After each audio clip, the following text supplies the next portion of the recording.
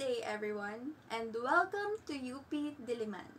Today, I will be showing you the Oblation. The Oblation is a magnificent statue that was sculpted by a Philippine national artist, Guillermo Tolentino, commissioned by then UP President Rafael Palma. The Oblation depicts a man facing upward with arms outstretched, symbolizing selfless offering of oneself to his country. It stands 350 centimeters tall to symbolize the 350 years of Spanish rule in the Philippines.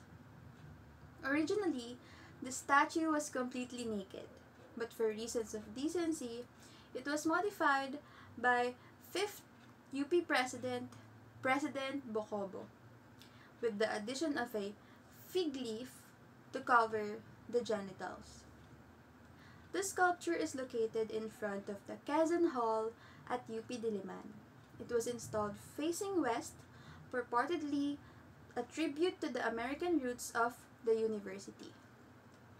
Today, that sculpture is only a bronze replica dedicated on UP's Golden Jubilee on November 29, 1958.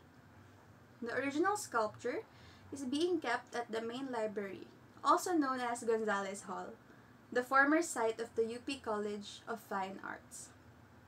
Every month of graduation, the UP Oblation is surrounded by beautiful sunflowers that symbolize new beginnings.